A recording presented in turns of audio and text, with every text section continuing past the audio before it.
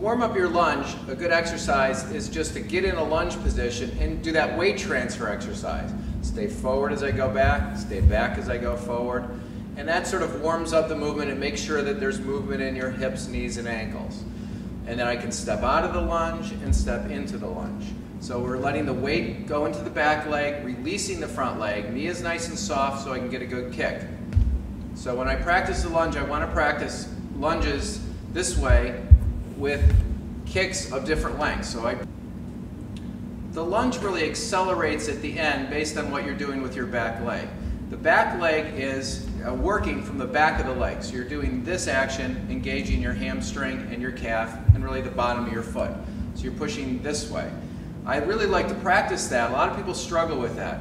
To practice that, I really like reaching and then just jumping forward so you feel what it's like to use your leg. That's what your back leg is doing. So if I keep my weight back, kick, and unwind my leg and keep it back, now it's a lunge. One of the biggest problems with lunging is recovering from the lunge. A lot of people get to here and they try and pull themselves back. Really what the exercise should be is your weight stays forward, you're pushing back with the front leg and letting the back leg bend. So I call it pushing and accepting the weight. So lunge, push and accept the weight by bending the back leg. Remember early on we did this weight transfer exercise, and it's really the same thing. Stay forward and bend, stay back and bend. Stay forward, recover from the lunge. Keeping the weight on the back foot as you begin to lunge may not be that hard when you're making a lunge as a static move, but once you're in movement, that seems to be much harder for people. So I like to practice the following sequence to help you get better at that. So if you start off, if you finish a step, if you're finishing a step, you finish the step, this foot comes down and then you start. So if we started in the middle there, we would call that a drop lunge. Lift the foot, put it down, and lunge. And that helps you stay back. Weight goes back and lunge. It's also helpful to practice that as a half retreat lunge. So the foot goes back, weight goes into that foot, kick, and lunge. Bump, bump. Once you're good at that, now you've got a pretty good chance to make a better advanced lunge. The problem is people advance lunge and they don't stay back, they fall forward. So now that I've practiced those two, it should be easier to stay back as I make the advanced lunge. And if I was going even faster with the advance, it's even harder, and I'm really right now thinking about it a lot. So I'm making a quick step and thinking back foot, stay back. An extremely important movement in fencing is to be able to start a slow advance and then quickly finish the advance and lunge. We call that an accelerated attack. So that move, we've done a lot to facilitate that at this point. We take a nice accelerating advance, one, I'm finishing the advance quickly, one, and I also know how to tie the steps together, one, start the kick. So if I start slow and fast and kick right away and stay back, now I'm making a nice accelerated advance lunge. Whoop, pow. Whoop, pow.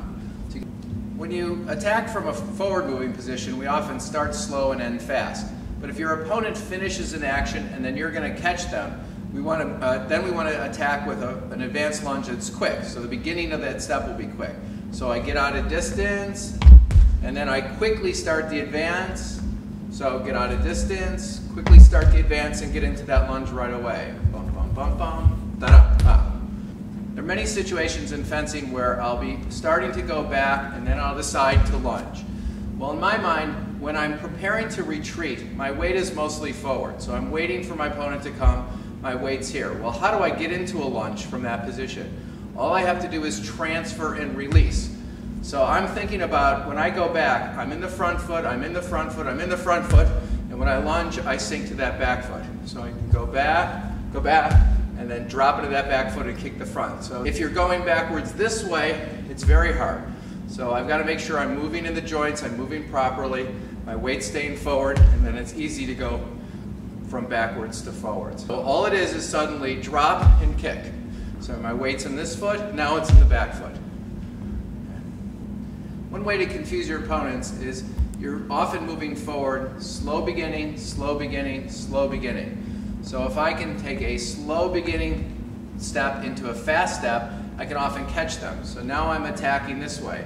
Slow step, advance, lunge. But one thing that makes it a little quicker is if I can really tie the two steps together. So I'm going step, drop, step.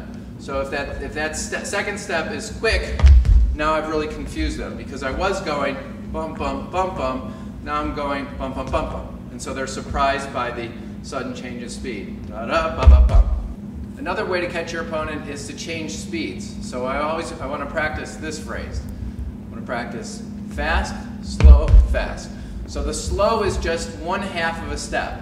Fast, and then I begin the next step slow, and then I turn that into an accelerated attack. Fast, slow, fast. From an on-guard line, typically you're going to start off though with a slow step, then the fast step. Slow, slow, fast, slow, fast. That's a typical rhythm.